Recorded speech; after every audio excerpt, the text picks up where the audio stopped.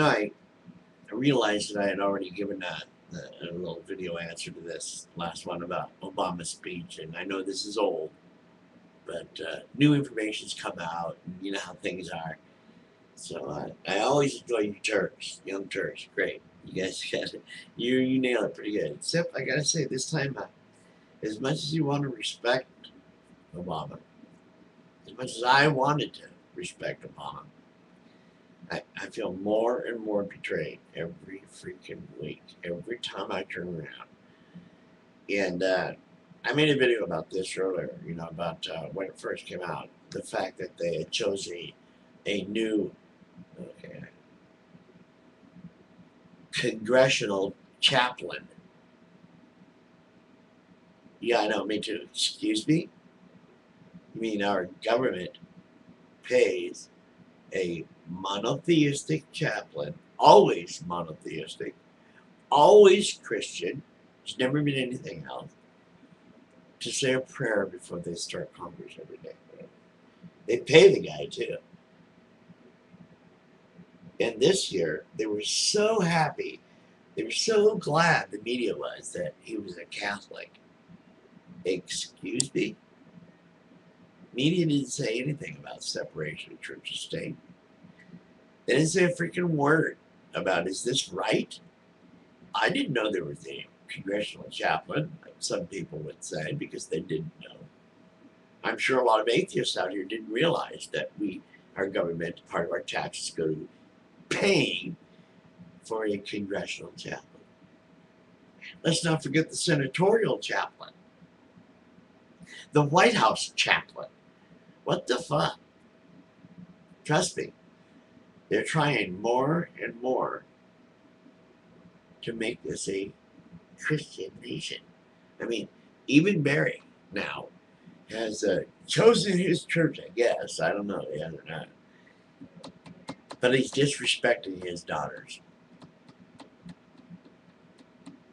because they know who he really is. And now, when he was running for president, running for Senate, with such and such, he was all for same-sex marriage. He supported gay marriage and all that. I mean, he was all for it. Yeah, let's make it law. It's nobody else's business. There's videos of him saying that. Now, all of a sudden, he says he doesn't support same-sex marriage, and that his feelings on that are evolving. Excuse me? They were like devolving. I mean, come on. And they still have the don't ask, don't tell policy in order. I don't get it. When they had that crap about the segregation with the African American community and stuff, even though the Hispanics were welcomed and allowed to do anything in the service, blacks, however, for some reason were treated differently. Well, we know why, because of the old presidents. This is the way the government's been for the longest freaking time. But President Truman was, being a smart leader, he gave an executive order that you will integrate. No more segregation. Anybody who countermands these orders or goes against them is, you're guilty of treason because you're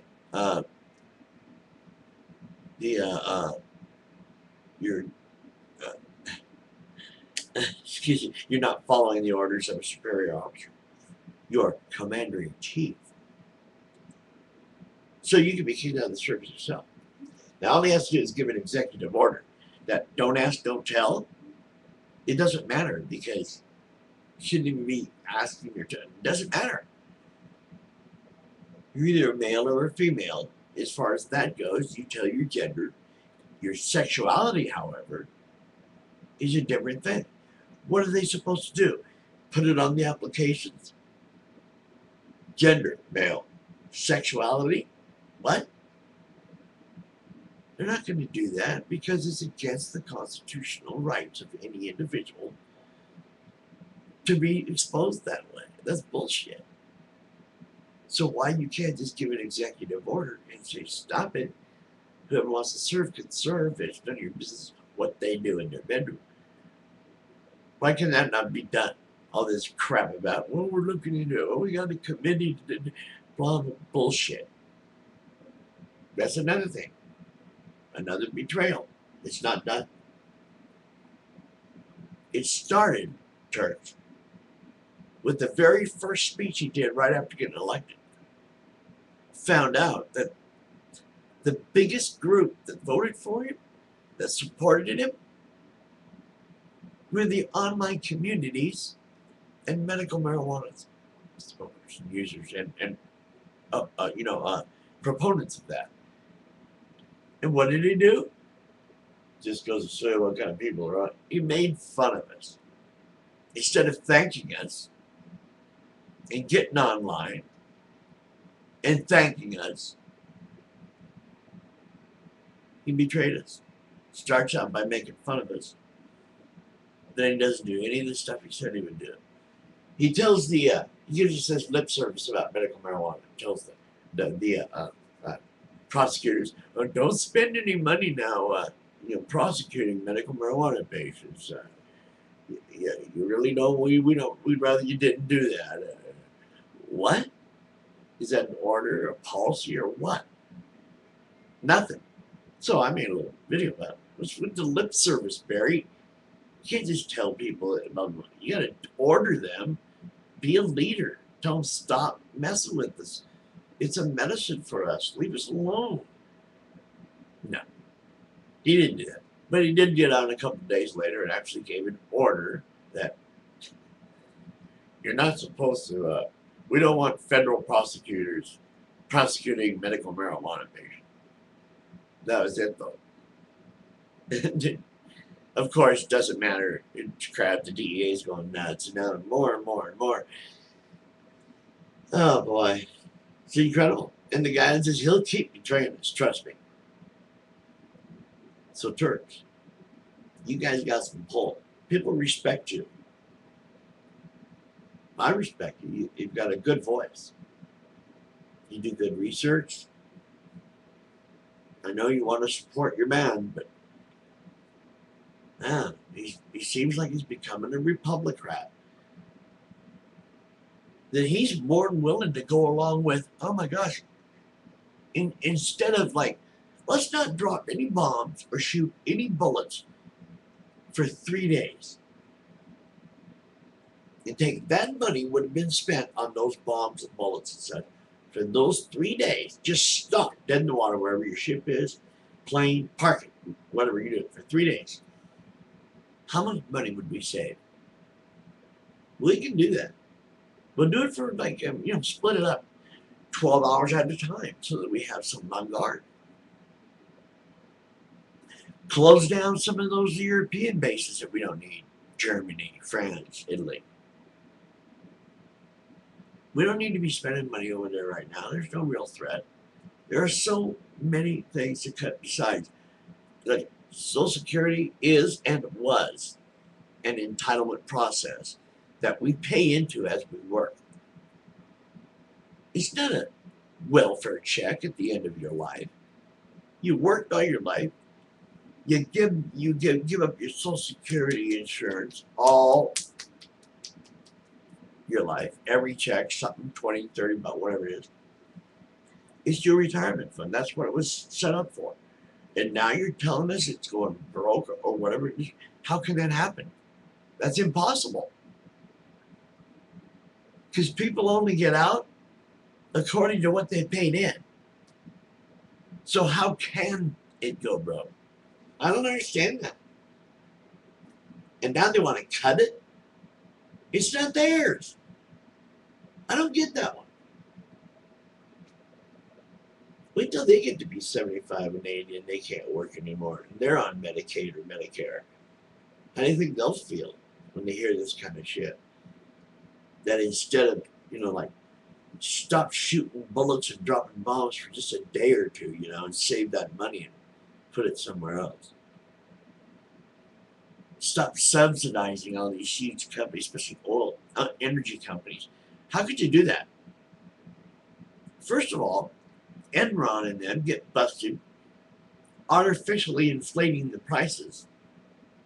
But when they get busted after everything's taken out and done, they go to jail and they didn't put the prices back to where they belong.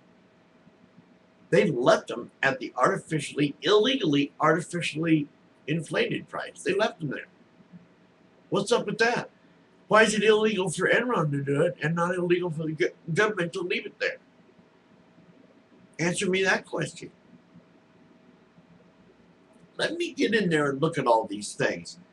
There are a lot of small subsidies and stuff that we don't really need to be paying for, as in the government. One thing the Republicans are right about, we do need smaller government in certain places. What we need to concentrate all the money on, the taxes, is public safety, of course, which includes military, but only to a point. For crying out loud, we don't have to be the policeman of the world or whatever. We can be. It's not that difficult. There's places that we can go into and you say, man, stop it. Will you? There's a lot of ways you can cut a lot of different spending besides going into Social Security, Medicaid, Medicare, or any of that. Like I said, stop shooting bullets and dropping bombs for just a day or two. Save that money. Somebody count it up. How much could you save? How much would we save if we put a moratorium on dropping bombs and fighting for just a day or two? Like dug in somewhere and let them come, But if it's really necessary, of course you got to defend yourself. But basically, in the long run, generally, most of the military can just stop for a couple of days and not operate anything and save that money. With as huge as our military is, it'll be billions of dollars. Yeah, I believe we spend billions a day, possibly billions a week. I mean, if your budget's in the trillions, incredible. There's only 52 days a week, only 52 weeks in a year, only 365 days. And if you divide 1 trillion by 365, you get about 3 billion, 4 billion a day. Stop shooting and dropping bombs for just for a few days and see how that works out. There's a lot. You guys look into it a little more. Let's hear a real answer. Let's hear some real answers to the questions I asked about, how he's treating medical marijuana now, how he's treating the Christianity thing now, the separation, so-called separation. Great speech he made, but I don't know if he believes it. I mean, Matt Lauer jacked him so hard about choosing a church, he actually went out and chose a church. But he won't tell anybody what it is. Like, I guess. His daughter's probably embarrassed. I mean, because I think she's an atheist. And she's probably embarrassed that she has to go to church with him.